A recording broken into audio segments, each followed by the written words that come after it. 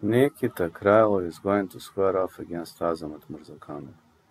Murzakanov gets without too quickly, that's true. But man, I'm really confident that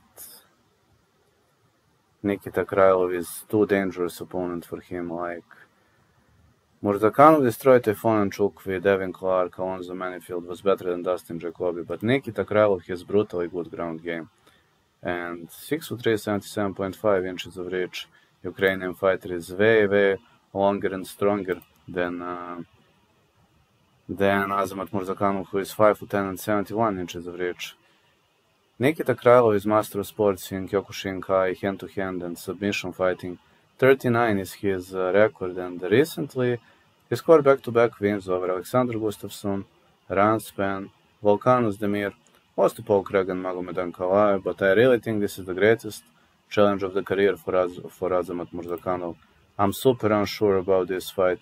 I wanna say Murzakanov, but simply don't see it happening. Something simply doesn't fit well there. I think this is the most dangerous fighter Murzakanov has ever faced.